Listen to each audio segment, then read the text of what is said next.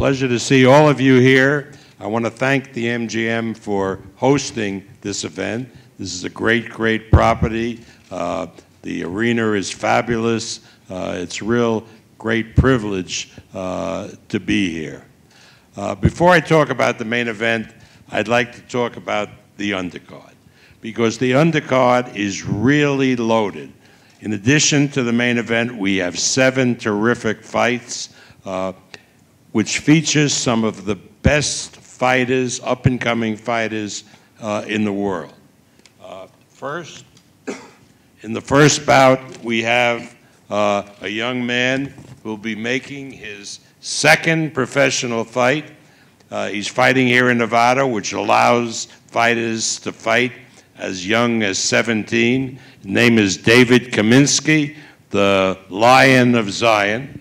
And Australians know, and a lot of Australians here, that about Jewish fighters, because General Monash led the Australian troops in the First World War, and many credit the Australian troops for winning that war. So David will be fighting his 2nd fight. Gabriel Flores just became 18. He's been fighting for us for a year in places like Nevada and Texas, which allows 17-year-olds to fight. His record is 7-0 with 5 knockouts. He's a real up-and-comer. And we have a young man from Omaha, Nebraska, Steve Nelson. Steve, where are you? Yeah. Yeah, Steve's record is 10-0. He's a light heavyweight. The light heavyweight division is loaded, but Steve will hopefully in the near future campaign for a world title. He's trained and managed by Bomac, right? You got, you know, right? I don't know him. Yeah. Yeah. And then we have a young man he fights now out of Oxnard, California, but he's originally from St. Petersburg, Russia, the hometown of Vladimir Putin. I asked Igis, who sent him to you? Was it Vladimir or Donald? He didn't know. But Dadashев is a hell of a fighter. He's 10-0, 140 pounds. He fights Starlys Perez, 33-3 for the NABF junior welterweight title. And then we have a young man, pure American, who we're very, very proud of. He won the silver medal in the Rio Olympics. His record is now 6-0. He is a real up-and-comer. Everybody expects him to be a future star in the sport of boxing. Stand up, Shakur Stevenson.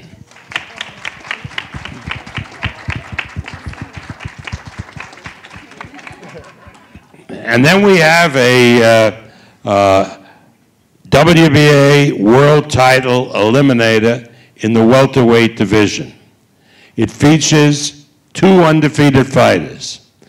From Caracas, Venezuela, Frank Rojas, 22 wins, no defeats, 21 of those wins by knockout.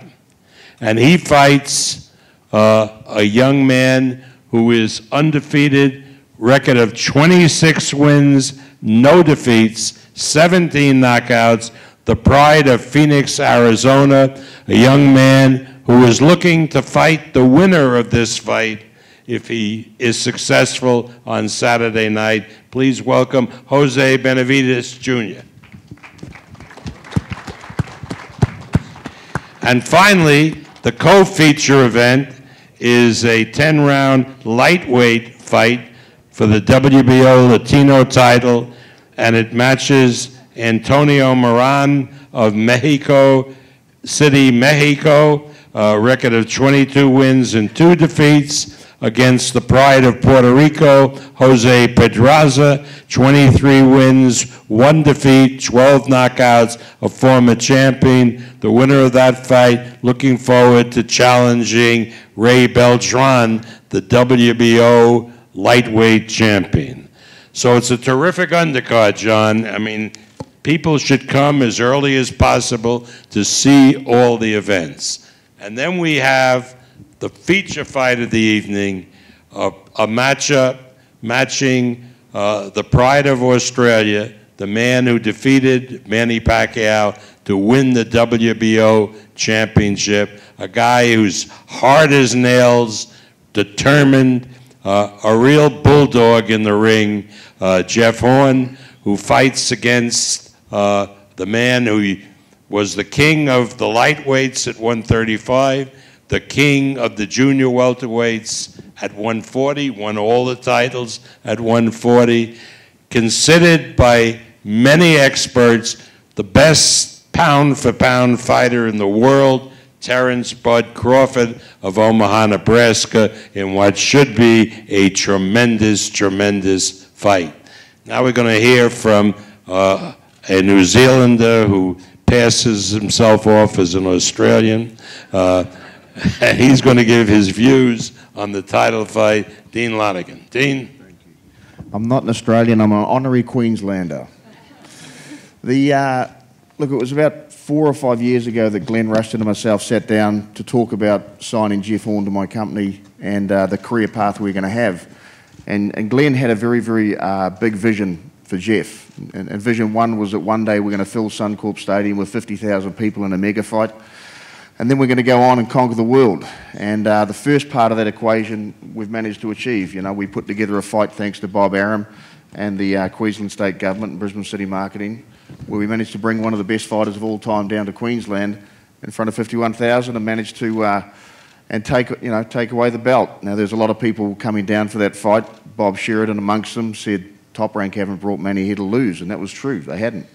And we knew that the Top Rank matchmakers had made a mistake in putting him in with Jeff Horn, and it turned out that that was the case.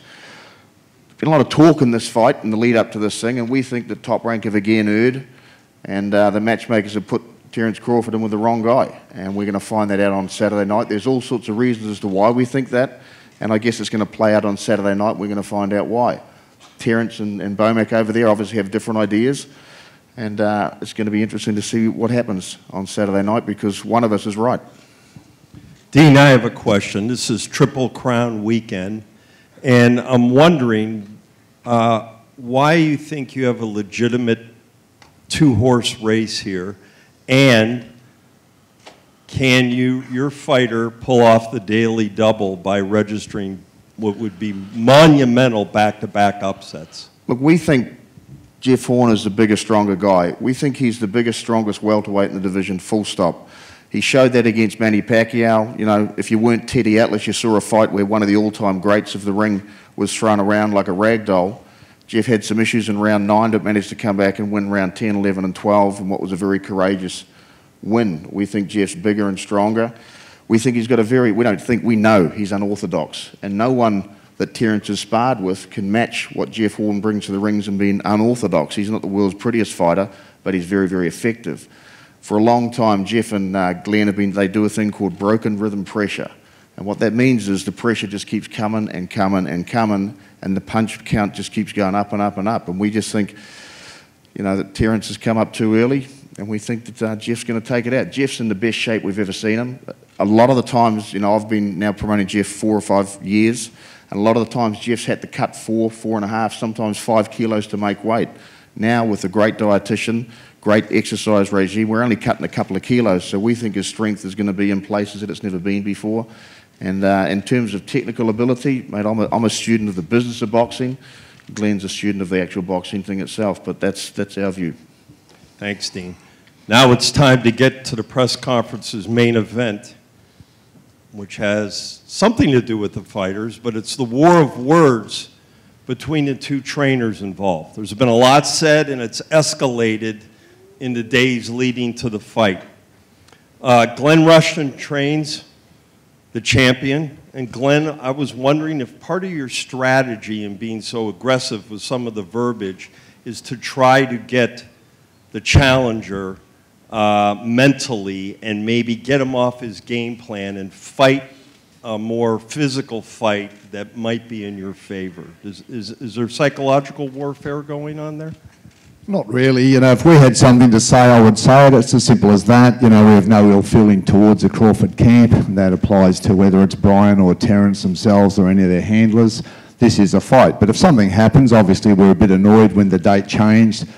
There was no evidence of any injury provided to us. We just heard of a bruised hand. As I said at the time, you know, if Jeff said we were pulling out or postponing the fight because he had a bruised hand, I would expect to cop some flack from that.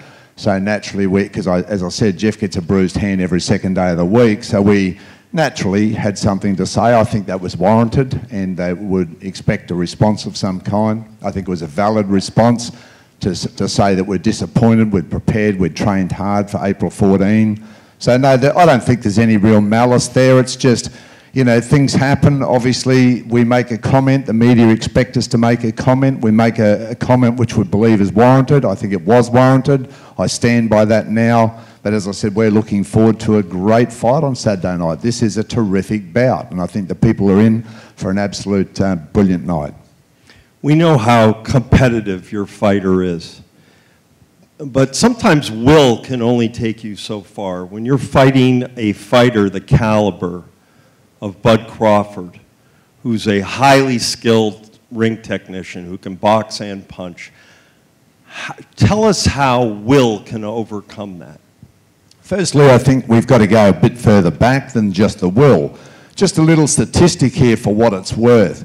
Jeff's had 19 fights to date, and in those fights, if you look at the tally of the wins and losses of the people he's fought, okay, these are all the opponents that Jeff has fought. They tally 411 wins and 101 losses. That's the first 19 that he's fought. Just get that in your mind. 411 wins, 101 losses. I added up Terence Crawford's first 19 fights. It was 175 wins and 178 losses. Now, in those opponents that Jeff has fought, 12 of them have been world ranked. 12 of them. Okay, remember, this is a fighter who made the quarterfinals in the 2012 Olympics. The best effort by an Australian in over 20 years.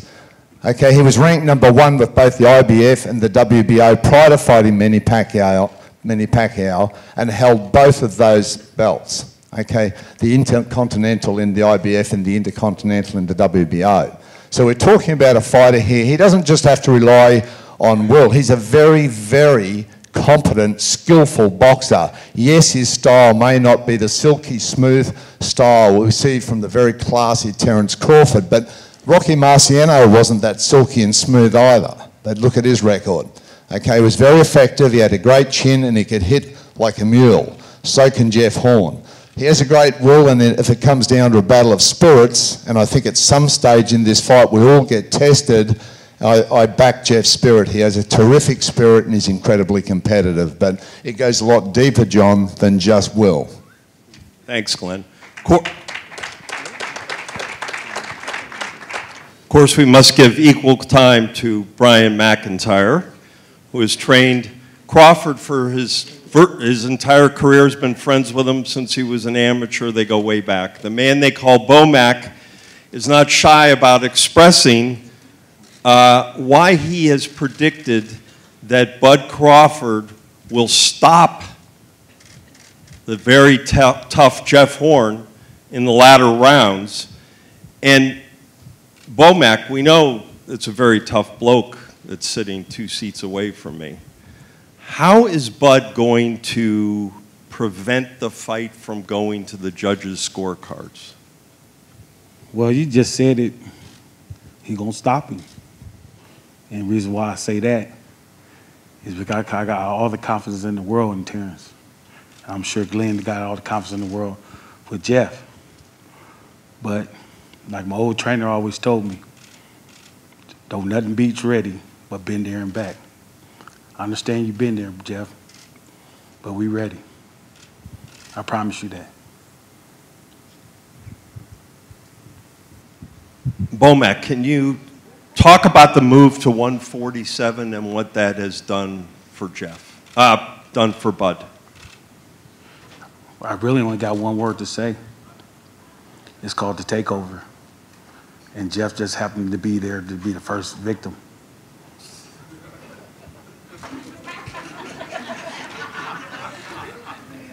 So you're predicting he's going to stop the champion?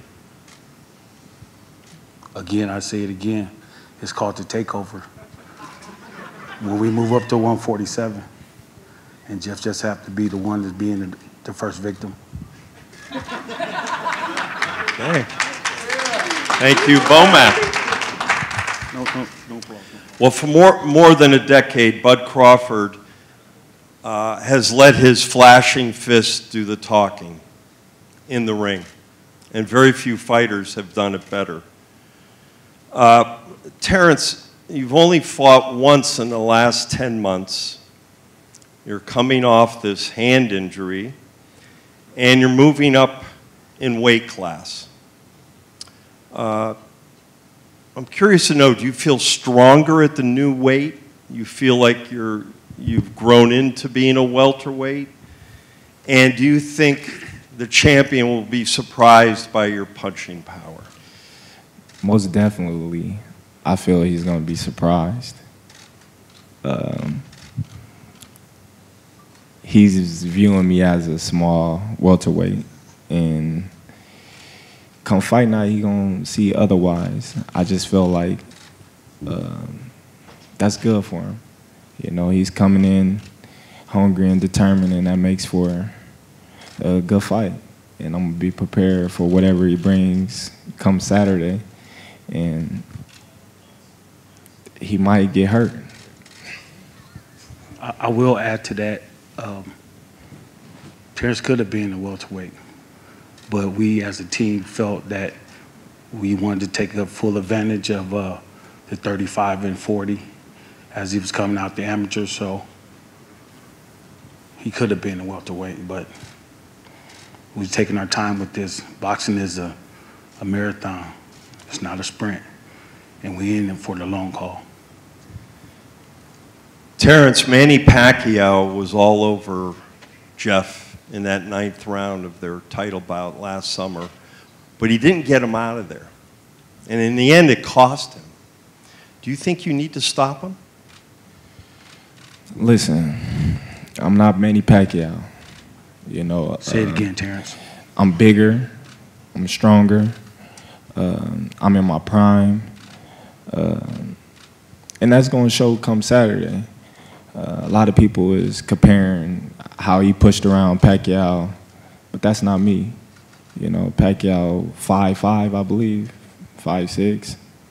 You know, I feel like, you know, you viewing that and comparing the Gamboa fight when I got hurt to this fight, but I didn't see him get dropped. I didn't see him get rocked. Randall Bailey.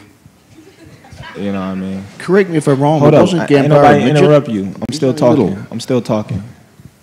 So we gonna see come Saturday night who's gonna be getting rocked and dropped. Excellent point. You've said that Horn fights dirty, uses his head and his elbows. If he fights that way with you, how are you going to combat that? What are you going to do about it? We gonna see. I'm gonna let the ref do his job, and I'm gonna do my job.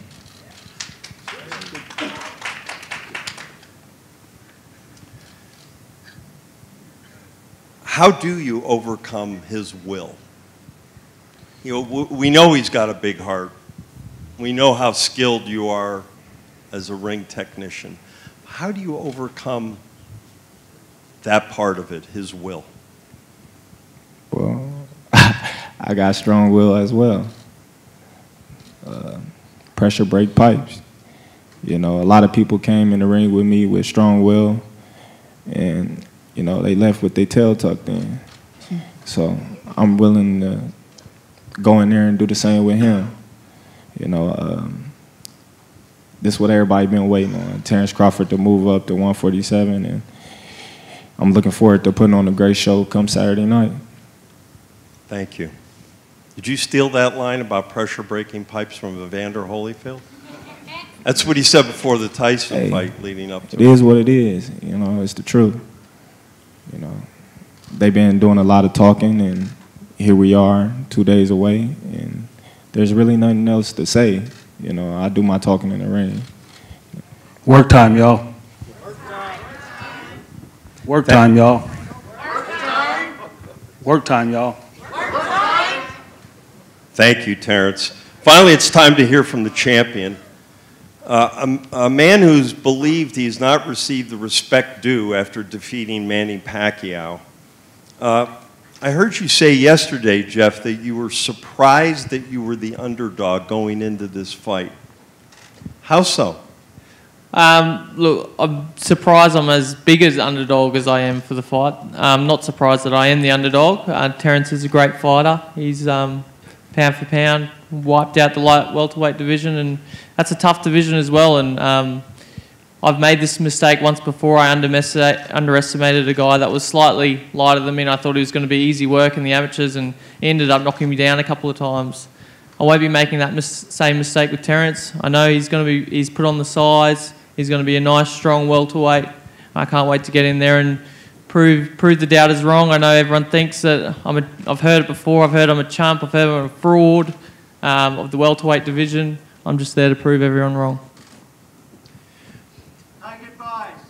Are you of the opinion that unlike the Pacquiao fight, which was fought on your home soil before 50,000 countrymen, that you need to stop Bud Crawford to retain your title? Look, that guarantees the win, obviously, if you can knock the guy out. But if you search for it too much, that's when it doesn't come. So you can't just be looking for a knockout all the time. And I just got to fight the best fight I can and rely on just even scoring. I feel like back home it was even scoring, and I feel it will be the same here. Wondering how you've acclimated to the time change, the weather of Las Vegas, and dealing with nerves and retaining your focus since you've been there. Let's talk a little bit about that.